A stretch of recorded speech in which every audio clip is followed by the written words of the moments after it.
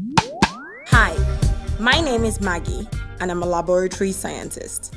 In this video, I will walk you through 10 easy steps to properly package your test samples for transportation to a testing laboratory. Before we begin, please ensure that you have the following equipment and documents ready. Personal protective equipment, apron, hand gloves, N95 mask and face shield, viral transport medium, Falcon tube, Ziploc bag, hard frozen ice or gel pack, geo-style carrier, Sharpie pen, disinfectant, completed case investigation form, sample transport manifest, and chain of custody form. Once you have all necessary equipment and documents, you are ready to package your test samples for transport. Step 1. Safety first. Ensure that your complete PPE is properly donned. Your apron, hand gloves, N95 mask, and face shield should all be fastened properly before you begin. Step 2. Wrap each correctly labeled viral transport medium in an absorbent material and place each one in a Falcon tube or universal bottle. You can use cotton balls, tissue paper, or paper towels to do this. Step 3. Use a permanent marker to assign a serial number to each Falcon tube or universal bottle in a sequential order. Do this by writing the number clearly on the cap of the tube. Step 4.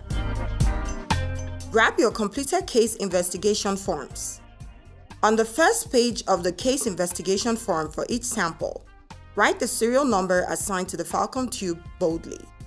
Once done, arrange the numbered samples carefully in batches of 10 or 20 in Ziploc bags. Step 5. Write the serial number range of each batch of Falcon tubes boldly on the body of the Ziploc bags. For instance, if samples in the serial number range 1 to 10 are placed in a Ziploc bag, the range 1 to 10 should be written boldly on the body of the bag. Step 6. Arrange your case investigation forms in separate file batches to correspond with the range indicated on your Ziploc bags. For example, if samples 1 to 20 are batched together in a Ziploc bag, the case investigation forms of samples 1 to 20 should also be arranged in a single file in this order. Remember to write the sample range on the file cover. Step 7. Enter the details of your samples into your sample transport manifest serially.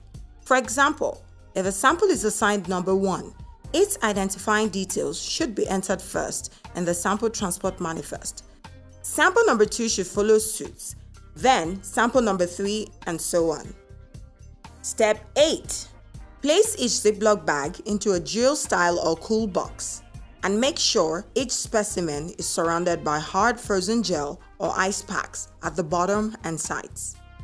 This will ensure that your samples are well preserved during transport.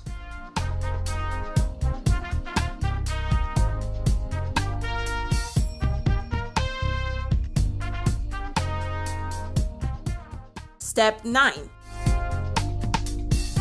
Disinfect the geo-styles or cool boxes and ensure they're tightly sealed. Your packaging process is now complete.